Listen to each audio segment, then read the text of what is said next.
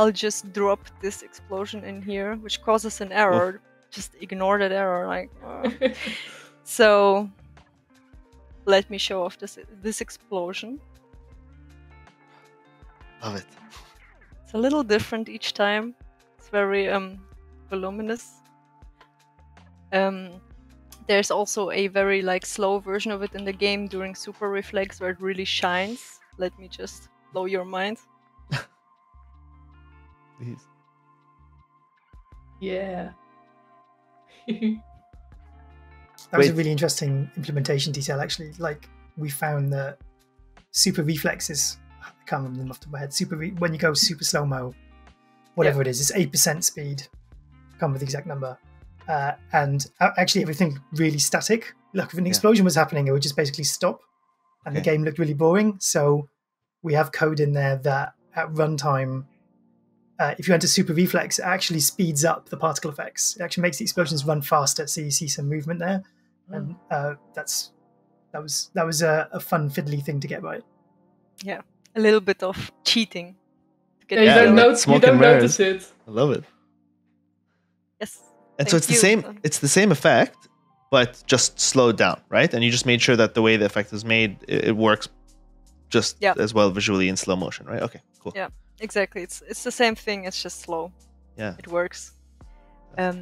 Yeah, let me show you. Gotta be a lot of parts in that explosion, right? Yeah, I'm really curious, to be honest. It's a mighty explosion, but it's also very, like, it's integral to the Rollerdrome experience. You see explosions all over the place. They usually fill up a big chunk of your screen at any time, really. Especially in the later levels, you cannot go without explosions. That would really surprise me. Yeah. And, so there's quite a bit of resources dedicated to this explosion. It's big, it's mighty, but it also really has to be. So let me... show you. These are the objects it consists of. If I turn everything off except for the base, not so mighty anymore, right? Very boring, very boring. Right. So this is actually the base. This is what you see first, and you only see it in the first split second. Really, it's just this is more of a poof. Yeah, more of a poof. Yeah. Gets a bit more interesting if I when I add this, but I will not add this. Yes. So here we have trails. Another particle system on top. Now we have a bang. This is a little bit of you know, but here's where it gets where it starts looking a little bit kabooshy, I think. Okay. So now you have a bit of kaboosh. Yeah. So this is another set of clouds following the trails as they go out of the center of the explosion. Yeah. And this big mighty part in the end, the grande finale. Big kablam. Yeah, the big kablam. You got it, Hassan, you got it. This is the big gassy, cloudy, kind of smoky part that stays on for a little bit. It also covers up the ugliness of the other ones after. But yeah, this is the explosion that you will see most of the time.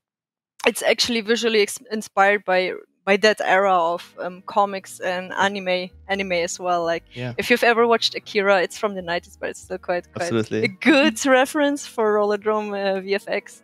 The explosions back then looked a little bit different, even in the movies. They were actually more gassy. Like these days, you have a lot of fire and dark gray smoke and explosions. Back then, they used to do them a little bit differently. They had less fire, less heat, as I call it. Like the orange parts in here are just a little bit of heat in the beginning. Most of the explosions are actually quite bright, gassy smoke, and that's what we were inspired by and wanted to go for. That's why the hot part goes away fairly quickly. If I just slow it down again, you have it hover around for a bit, just for the boom explosion part, and then it's mostly smoke. So it looks like there's some color mapping going on and a texture that's scrolling. Yes, nothing misses your sharp eyes. Yeah. So let's take a look. Well, there's also the explosion radius. Just a little addition.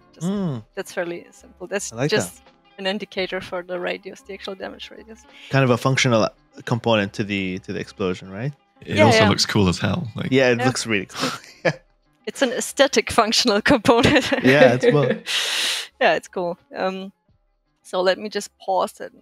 It's an somewhat impressive stage, just so you can look at it while also looking at the explosion shader, which is not this one, but this one. All right. Yeah. Yeah, makes more sense, right? Yeah. So the mapping that you saw is also making use of gradient textures, but in a very, very different way. In this case, I have a tiny texture. If you look at the resolution, it's 32 by 1. It's very tiny. It's just these basic colors, and it animates them across the explosion as the explosion expands. So the indentations in the clouds, they will start going yellow, then the yellow will expand towards the extrusions, and the orange part will show, and then the rest will follow. It's nothing too special. Like, this is how it looks if I animate it through. I mean, you say it's nothing special, but it looks great. So yeah, absolutely. It's worth talking about. Very special. I think it gets more special if you add those tiny tweaks to it, because this kind of animation is actually not what you see. This is way too fast, right? We added another layer of control here, which makes it a bit more special. This is actually a custom curve. Fancy! Nice. Passed, that is passed to the shader. So in this case, this is the smoke, and the smoke should not have a lot of heat in it. It should be mostly smoke. So it animates away the smoke, the heat part, the first few hot pixels very quickly. Right. And then it slowly continues animating through the beige brown parts. Okay, cool. So we add that extra. So like a sudden explosion, and then the slow aftermath of the smoke, like dissipating. Yeah. That's how the smoke is. In the first one, you saw that is just yellow. At first, the curve looks a little bit different. Yeah. Because this is not supposed to be very gassy. It stays hotter for longer. Okay. Basically. Yeah, and so are you using these different explosions from the results of different weapons, or is it just randomized explosions? When do you use the different ones? In general, we only have 2 prefabs. Okay. So all these showed, all these come together. This is the regular one. I actually didn't show the other one, but there's a small one. Got it. Which is the same but smaller. It's slightly different. So it's not exactly the same, else we would not have made another one, but it's very similar, and one is used for the grenade launcher. Because at some point, you might know Hassan, since you totally binged that game. What are you talking about? So yeah, when you shoot your grenades, it will play the small one, and other things like enemies or even barrels that are in the level, like the barrel that I just showed over here. If you shoot that, it will explode and spit out this exact explosion, and it looks random. Like it uses a random seed, so it looks a little bit different each time it happens. But the curve is the same. You've maintained the same curve that you just showed us. That's not randomized, right? No, that's not randomized. Cool. Okay. Yeah, it's the same for each respective particle system that uses it. Yeah. Which in this case are 3.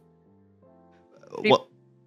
Oh, sorry. Go ahead. Yeah, 3 particle systems that are clouds with that shader, and then the trail particle system, which are these parts, is a different thing. It's the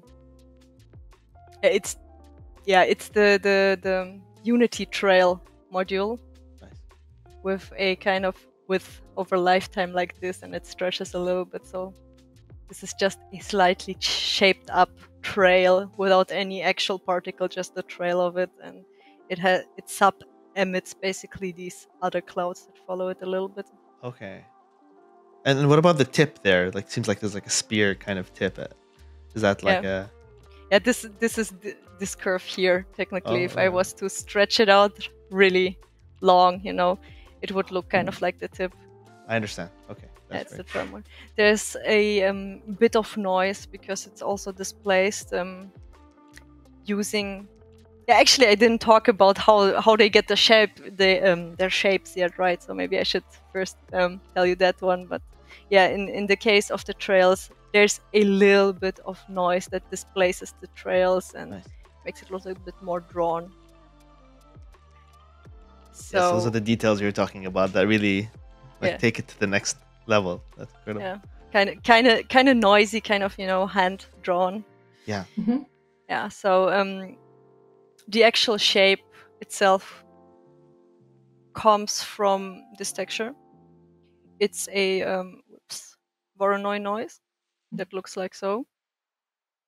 And each particle is actually a fairly low poly, mid-poly kind of sphere. To make it a bit cheaper, we use GPU instancing, by the way, because we have a lot of them, but GPU instancing makes it fairly cheap to render them all. As cheap as this can be anyway. And these are projected onto the spheres and extruded from the spheres. So you have a cloudy extrusion going on here. And since this is projected in world space, you get an extra touch, and I will show you by moving this. When these explosions expand, they move a little bit, and since this is based on world space, it looks somewhat natural, I want to say, when they move outwards and change their cloudy shapes. It also clumps them together in a sort of cohesive way because of they're all using the same noise. Yeah, pretty much. So these are explosions. There's one functional bit to the explosions that I really appreciate, which is because there are a lot of explosions as you're playing, right? And if you couldn't see through them, you would not be able to see anything at all, I think, right? So you can actually see certain you can see the barrel right there actually, and characters. Great observation. That was a whole segue. Thing. Yeah, really? that's awesome. A segue. That's actually a segue. Thank you very much. I didn't have to come up with this one myself. You did it for me. Perfect. So let's bring this barrel forward a little bit. It's clearly a star in this show today.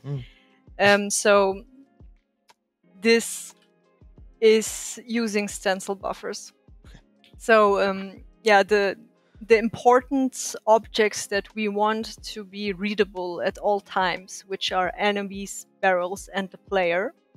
And projectiles that are being shot, like rockets, for example. Those bits have a special stencil buffer that just masks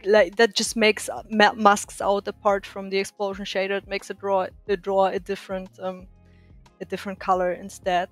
And this is how that's being done. So if I was to and just like so people are clear, it's because, as you were saying earlier, Alina, like so much of the screen can be taken up by explosions, especially later on the game becomes so hectic. That's that was a great deep dive into the explosions. So now you can go make your own explosions at home. In the Unity editor, I meant.